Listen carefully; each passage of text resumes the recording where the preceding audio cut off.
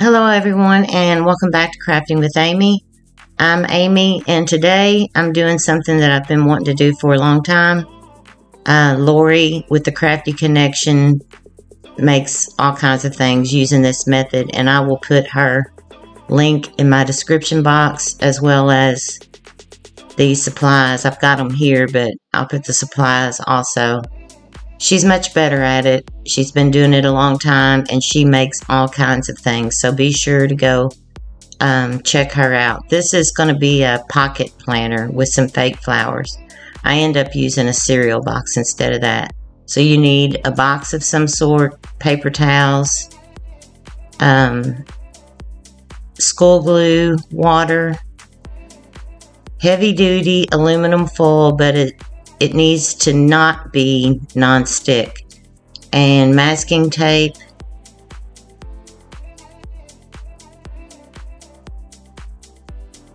so I decided to go with this larger Cheerios box. So you just cut it. You can basically get two out of this. You just cut along, and it's taken me forever to cut.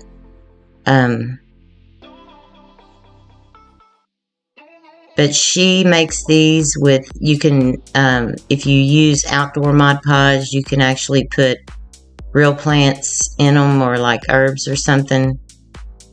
And you just have to leave some drainage holes in the bottom.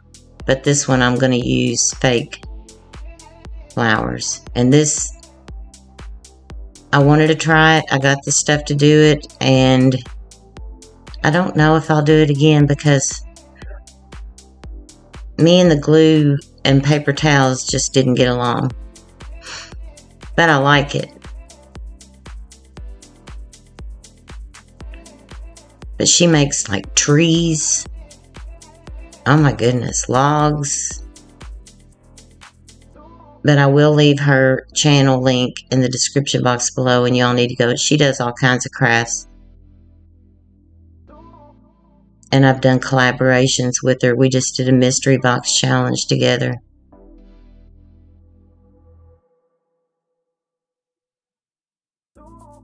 So for this, you could get two of the larger ones. So you start out by rolling this into a cylinder.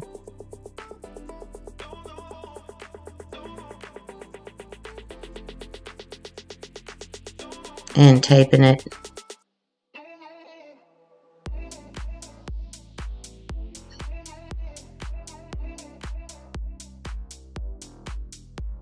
And I'm using my teeth, and you're not supposed to do that.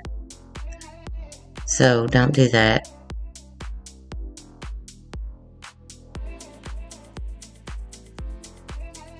She does recommend not using Dollar Tree masking tape, and it needs to be cheap paper towels. It can have a pattern on it, but not a quilted like, but like just cheap paper towels. And I didn't know, I thought all Reynolds Wrap was non-stick, but then I started noticing that some say non-stick, so it needs to be the type that is not non-stick. That's a double negative there.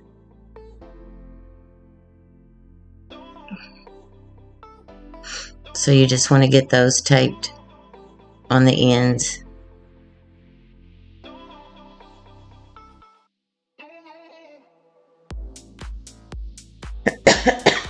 Excuse me.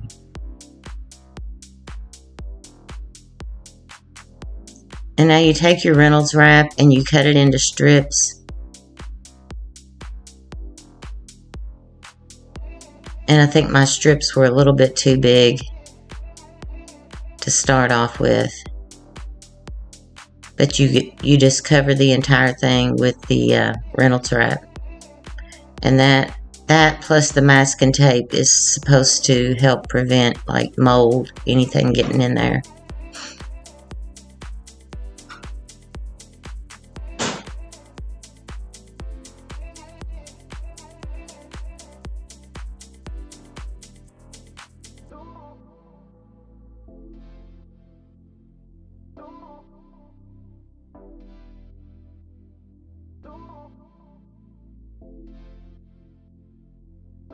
Apparently some people make these with like tin cans. I don't know how they would get those smushed down to...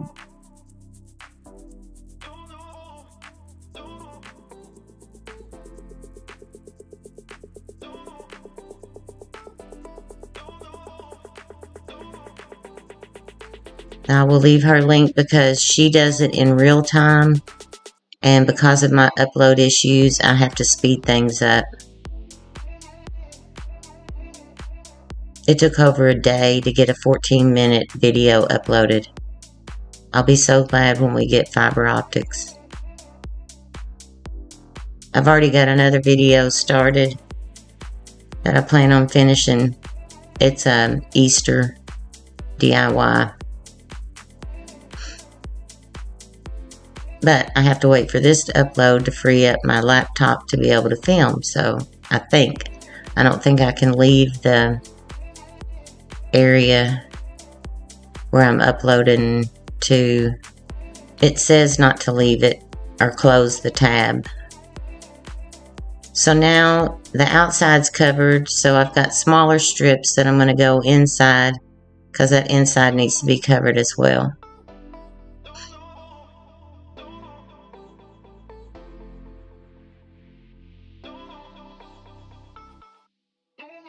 And just smooth it down as good as you can.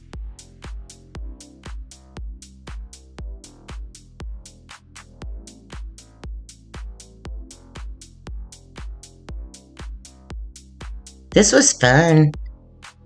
Different.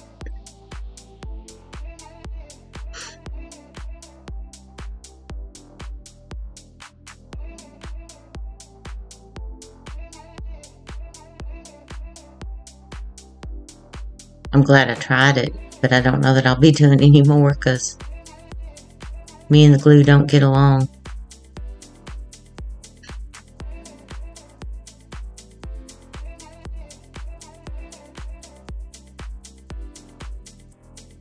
So you just want to make sure every bit of it's covered with the Reynolds Wrap. And then that's going to get covered with tape.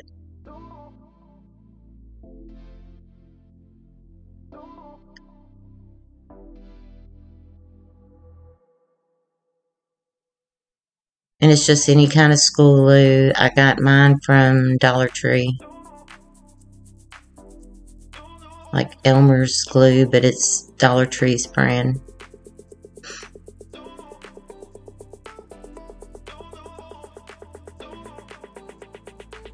She did some really pretty envelopes. I would like to try that.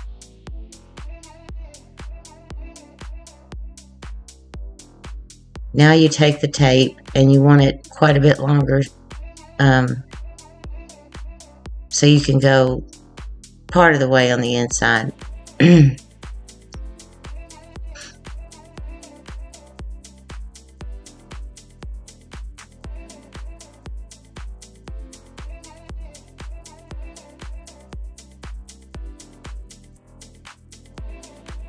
And it's going to have some texture to it. I don't think I got the tape there quite as taut as I should have.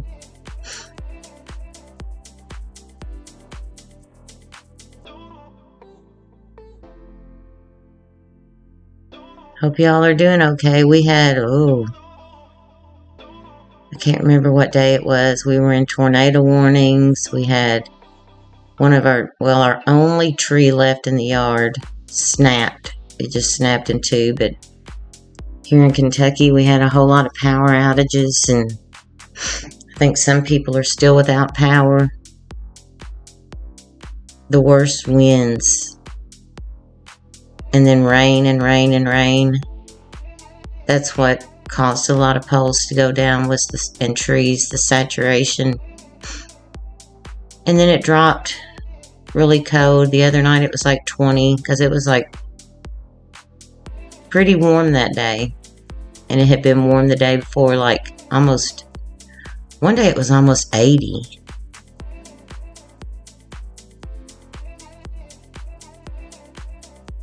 They always say if you don't like the weather in Kentucky, just wait a minute and it'll change. It's I think 40 today. So you take the paper towels, and then I've just got a stack here, and you tear them.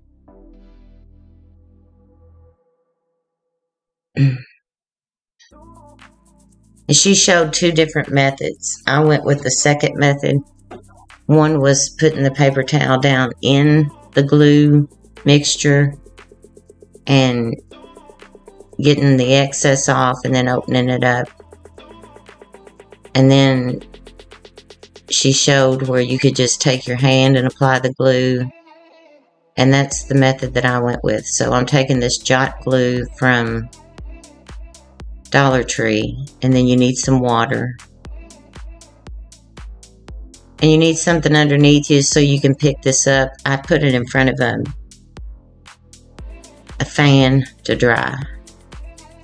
I had the whole thing taped to my table. I'm like, duh, I can't move that if it's taped to the table. Oy.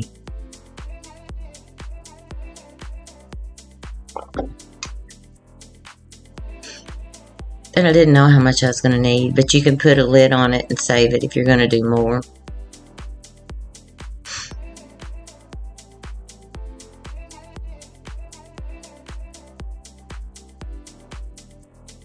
Just plain water. I don't know how much I ended up putting in here. I put more than I show because I ended up adding a little bit more.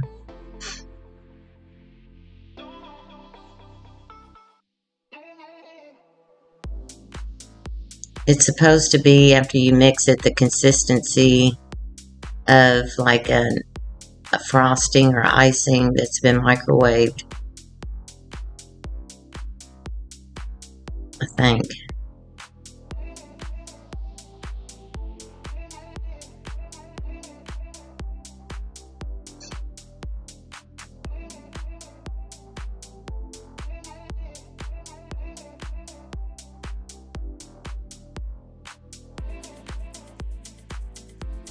I think I add a little bit more water, but I didn't show that. Okay, now the fun part.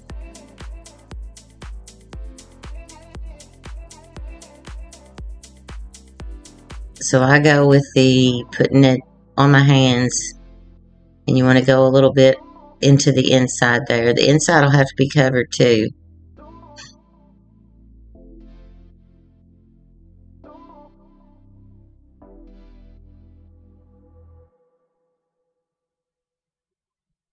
I don't know if I used too much glue, if I didn't use enough glue.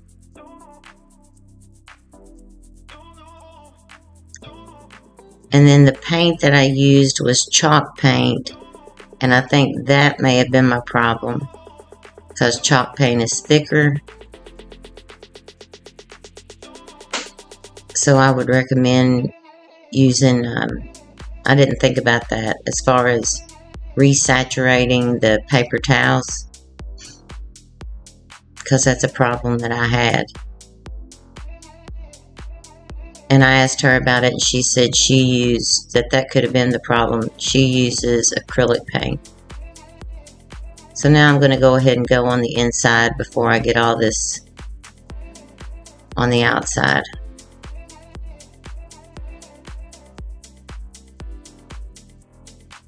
And you want to just overlap them. Get them smoothed down as best you can.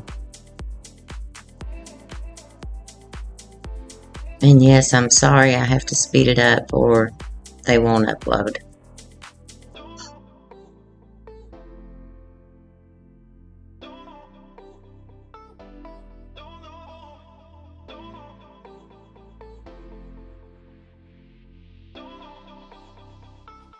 Right now she's building like a, I can't remember what it is.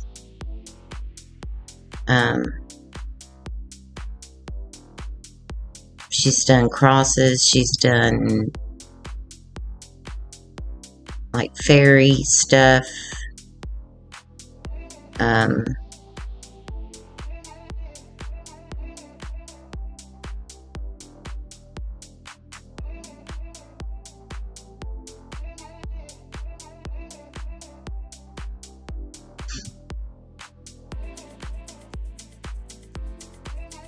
Okay, so now it has dried, and like I said, I think this is where my problem is, because I used the chalk paint and it's much thicker, so it resaturated my paper towels.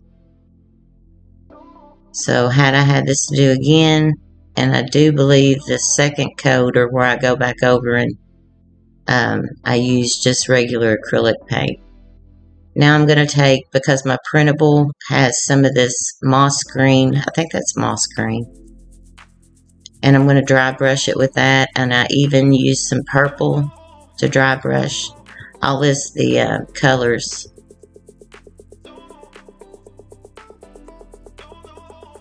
in the description box.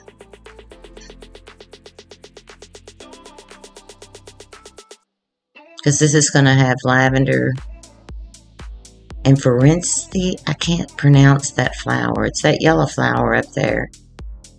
Is what I put in it.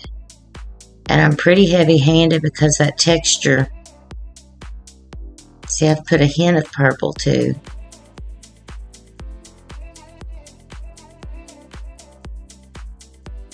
And now you take Mod Podge.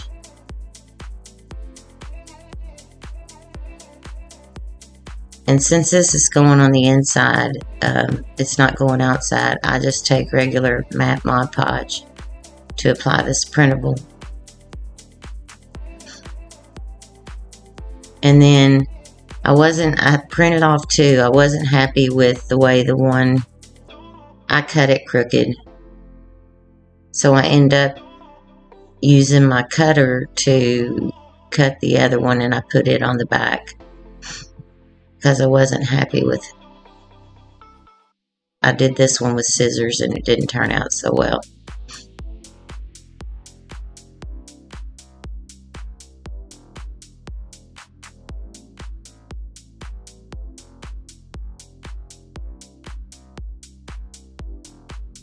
I had a time with the Mod Podge because of the texture. I couldn't get it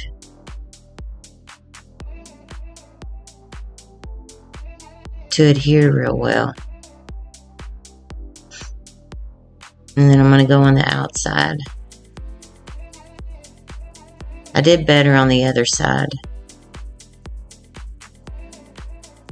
So that's the one on the other side. And then I got this trim from Wal Mart. And I'm just going to hot glue it, framing the sign. And I've already, you start like in the middle and kind of smush it down towards the end, because we'll glue the end. And again, if you're going to be using like real herbs or real flowers, you want to leave some drainage holes down there. But I'm not doing that, so I'm going to use some wood glue, super glue from Dollar Tree. And I apologize for my voice. These sinuses and allergies, everything's blooming around here. And then I'll use hot glue for a permanent or quick hold, and this for a permanent hold. And then I borrowed some of my husband's heavier duty clamp thingies, because you want to squish that down. You start in the middle, but I did that before I put the trim around it.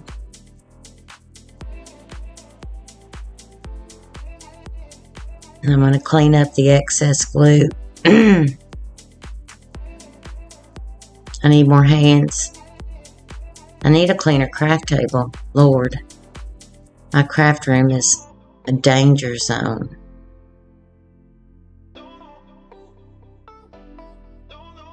And then I use 2 of those big clamps on the ends.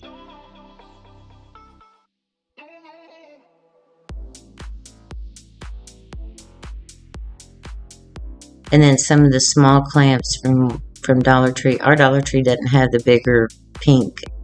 They just have small.